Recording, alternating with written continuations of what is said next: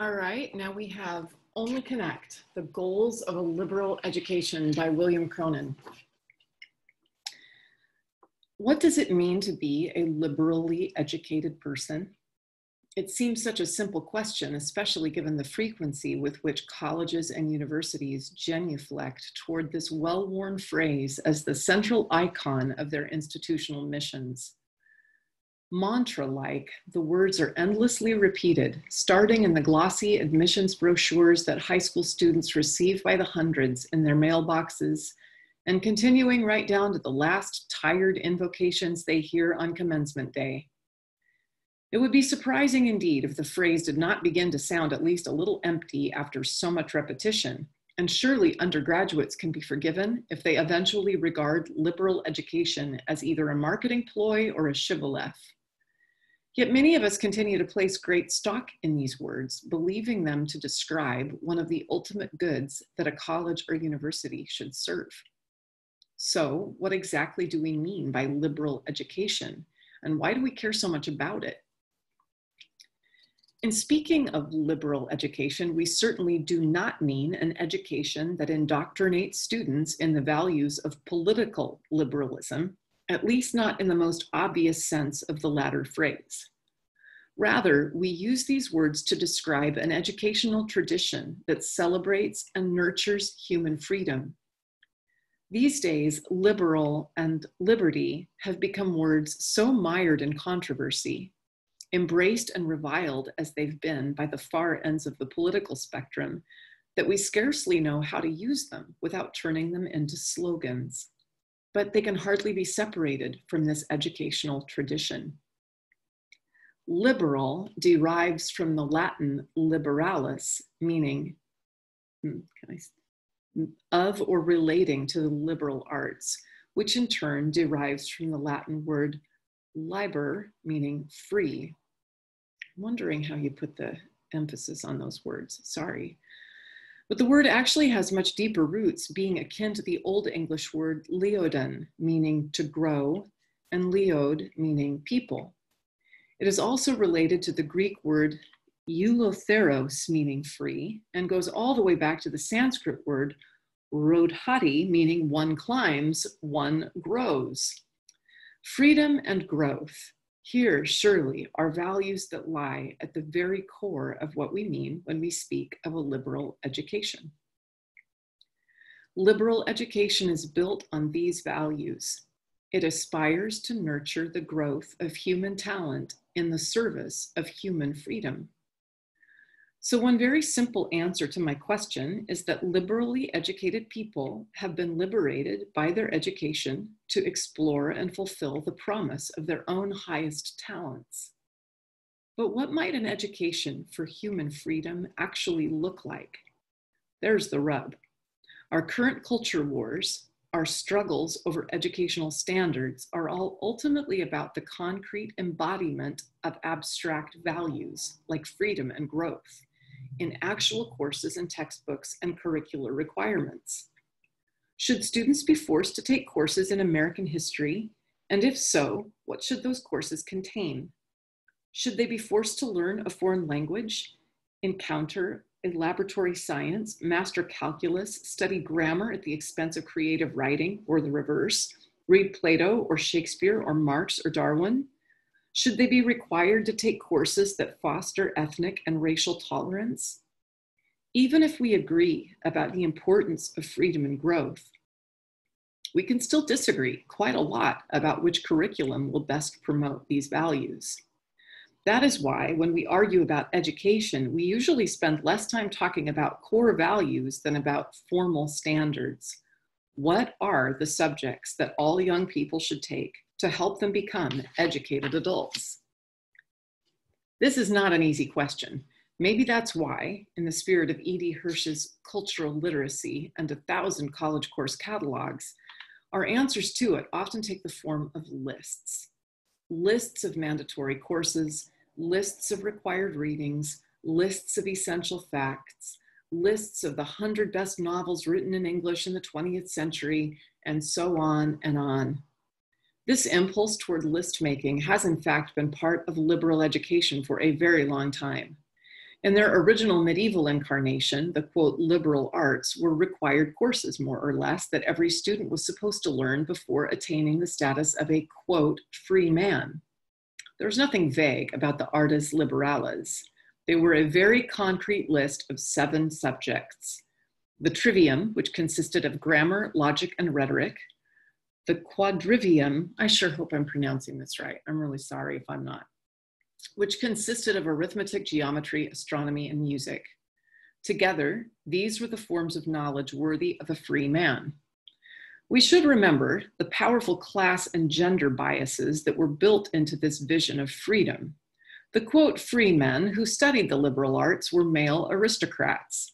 These specialized bodies of knowledge were status markers that set them apart from unfree serfs and peasants, as well as from the members of other vulgar and ignoble classes. Our modern sense of liberal education has expanded from this medieval foundation to include a greater range of human talents and a much more inclusive number of human beings, holding out at least the dream that everyone might someday be liberated by an education that stands in the service of human freedom. And yet, when we try to figure out what this education for human freedom might look like, we still make lists. We no longer hold up as a required curriculum the 7 artes liberales of the medieval university. We no longer expect that the classical 19th century college curriculum in Greek and Latin is enough to make a person learned, but we do offer plenty of other complicated lists with which we try to identify the courses and distribution requirements that constitute a liberal education. Such requirements vary somewhat from institution to institution, but certain elements crop up predictably. However complex the curricular tables and credit formulas may become, and they can get pretty baroque. Someone's texting me on a Saturday night. It's probably my sister.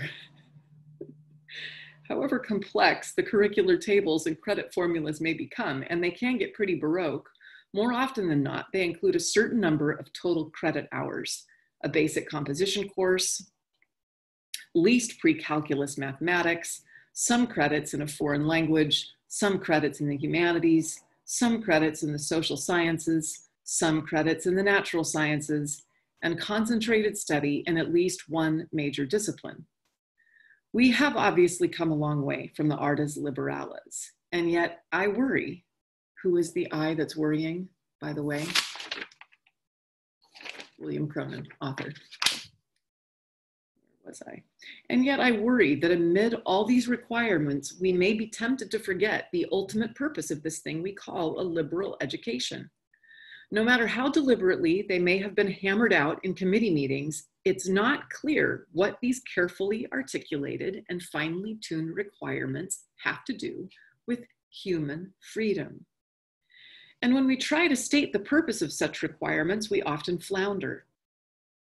Here, for instance, is what one institution I know well states as the quote, objects of a liberal education. Number 1, competency in communication. Number 2, competency in using the modes of thought characteristic of the major areas of knowledge.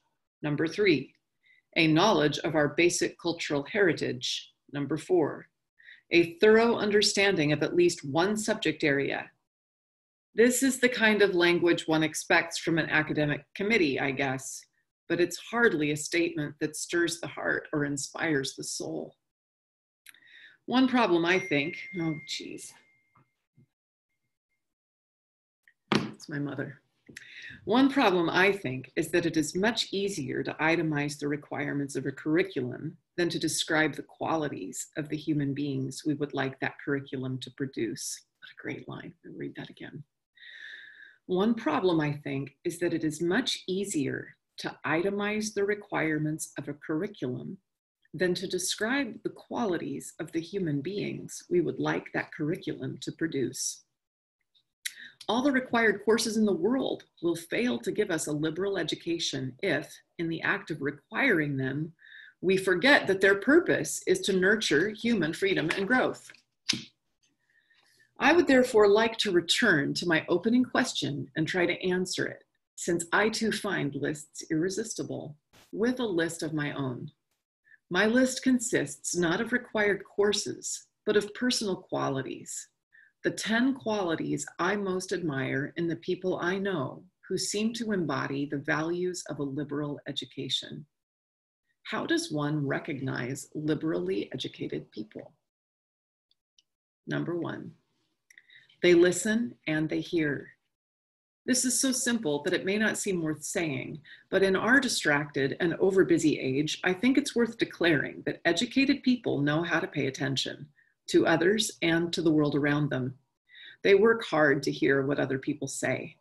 They can follow an argument, track logical reasoning, detect illogic, hear the emotions that lie behind both the logic and the illogic, and ultimately empathize with the person who is feeling those emotions.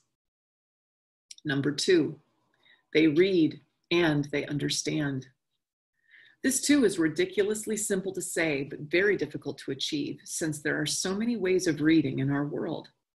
Educated people can appreciate not only the front page of the New York Times, but also the arts section, the sports section, the business section, the science section, and the editorials. They can gain insight from not only the American Scholar and the New York Review of Books, but also student is emailing me at 9:58 on a Saturday night. Where was I?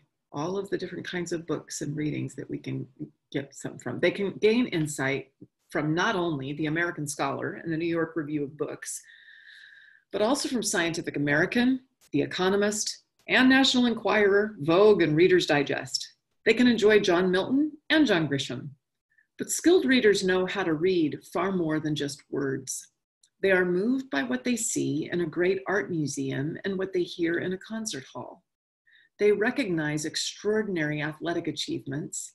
They are engaged by classic and contemporary works of theater and cinema. They find in television a valuable window on popular culture.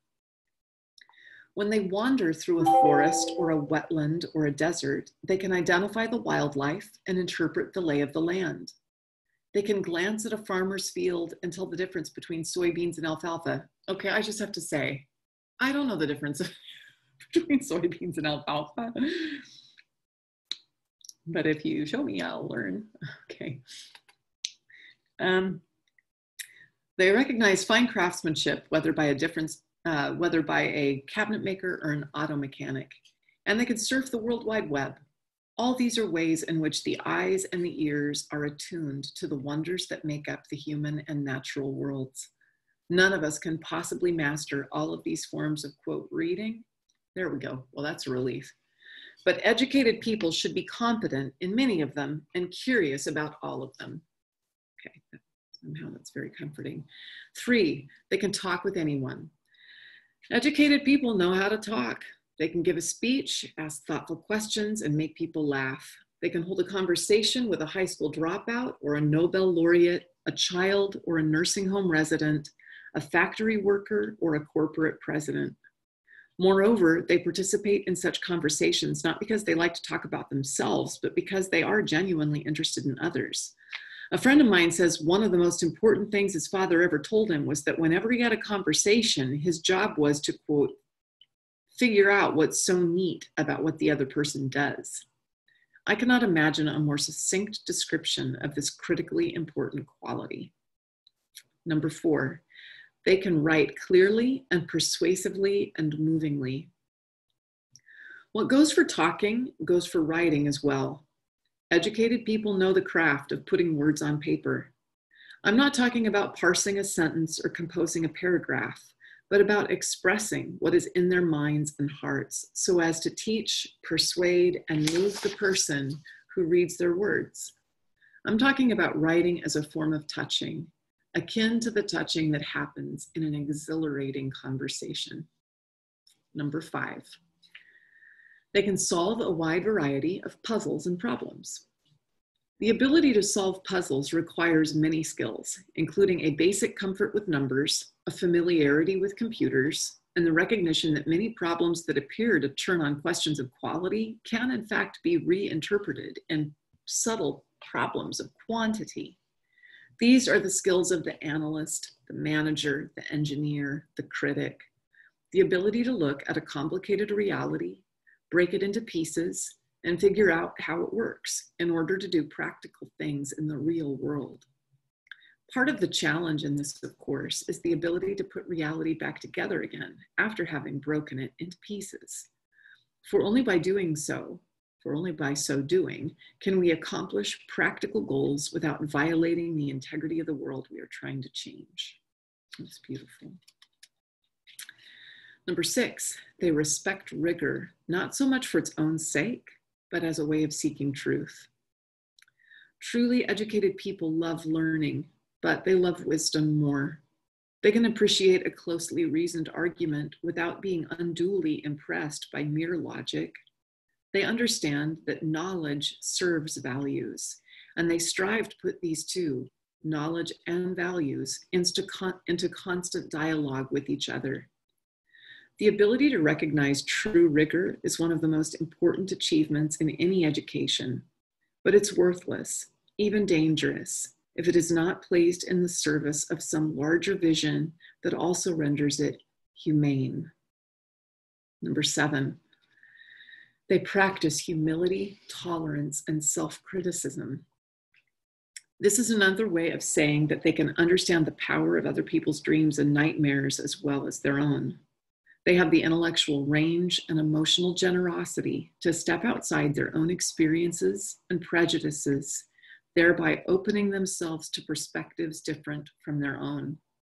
From this commitment to tolerance flow all of those aspects of a liberal education that oppose parochialism and celebrate the wider world. Studying foreign languages, learning about the cultures of distant peoples, exploring the history of long ago times, discovering the many ways in which men and women have known the sacred and given names to their gods. Without such encounters, we cannot learn how much people differ and how much they have in common. Number 8, they understand how to get things done in the world. In describing the goal of his Rhodes scholarships, Cecil Rhodes spoke of trying to identify young people who would spend their lives engaged in what he called, quote, the world's fight, by which he meant the struggle to leave the world a better place than they'd found it. Learning how to get things done in the world in order to leave it a better place is surely one of the most practical and important lessons we can take from our education. It is fraught with peril because the power to act in the world can so easily be abused. But we fool ourselves if we think we can avoid acting, avoid exercising power, avoid joining the world's fight. And so we study power and struggle. So we study power and struggle to use it wisely and well. Number 9, they nurture and empower the people around them. Nothing is more important in tempering the exercise of power and shaping right action than the recognition that no one ever acts alone. Liberally educated people understand that they belong to a community whose prosperity and well-being are crucial to their own, and they help that community flourish by making the success of others possible.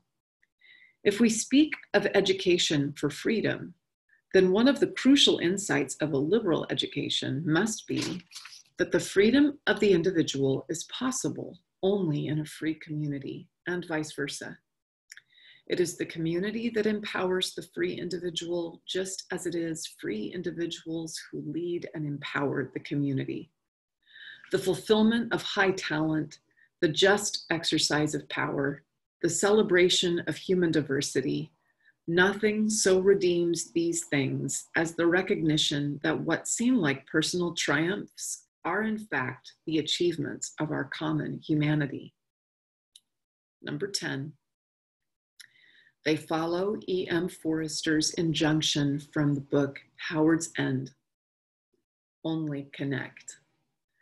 More than anything else, being an educated person means being able to see connections that allow one to make sense of the world and act within it in creative ways. Every one of the qualities I've described here, listening, reading, talking, writing, puzzle solving, truth seeking, seeing through other people's eyes, leading, working in a community is finally about connecting. A liberal education is about gaining the power and the wisdom, the generosity and the freedom to connect. I believe we should measure our educational system, whether we speak of grade schools or universities, by how well we succeed in training children and young adults to aspire to these 10 qualities. I believe we should judge ourselves and our communities by how well we succeed in fostering and celebrating these qualities in each of us. But I must offer 2 caveats. The first is that my original question, what does it mean to be a liberally educated person, is misleading, deeply so, because it suggests that one can somehow take a group of courses or accumulate a certain number of credits or undergo an obligatory set of learning experiences and emerge liberally educated at the end of the process. Nothing could be further from the truth. A liberal education is not something any of us ever achieve. It is not a state. Rather, it's a way of living in the face of our own ignorance, a way of groping toward wisdom in full recognition of our own folly, a way of educating ourselves without any illusion that our educations will ever be complete. My second caveat has to do with individualism. It's no accident that an educational philosophy described as, quote, liberal is almost always articulated in terms of the individuals who are supposed to benefit from its teachings. I have similarly implied that the 10 qualities on my list belong to individual people. I have asserted that liberal education in particular is about nurturing human freedom, helping young people discover and hone their talents. And this too sounds as if education exists for the benefit of individuals. All of this is fair enough, and yet it too is deeply misleading in one crucial way. Education for human freedom is also education for human community. The two cannot exist without each other. Each of the qualities I've described is a craft or a skill or a way of being in the world that frees us to act with greater knowledge or power. But each of these qualities also makes us even more aware of the connections we have with other people and the rest of creation. And so they remind us of the obligations we have to use our knowledge and power responsibly. If I am right that these qualities are finally about connecting, then we need to confront one further paradox about liberal education. In the act of making us free, it also binds us to the communities that gave us our freedom in the first place. It makes us responsible to those communities in ways that limit our freedom. In the end, it turns out that liberty is not about thinking or saying or doing whatever we want. It's about exercising our freedom in such a way as to make a difference in the world and to make a difference for more than just ourselves. And so I keep returning to those 2 words of E.M. Forster's, only connect. I have said that they are as good an answer as any I know to the question of what it means to be a liberally educated person. But they are also an equally fine description of that most powerful and generous form of human connection we call love. I do not mean romantic or passionate love, but the love that lies at the heart of all the great religious faiths, not eros, but agape. Liberal education nurtures human freedom in the service of human community, which is to say that in the end, it celebrates love. Whether we speak of our schools or our universities or ourselves, I hope we will hold fast to this as our constant practice and the full depth and richness of its many meanings. Only connect.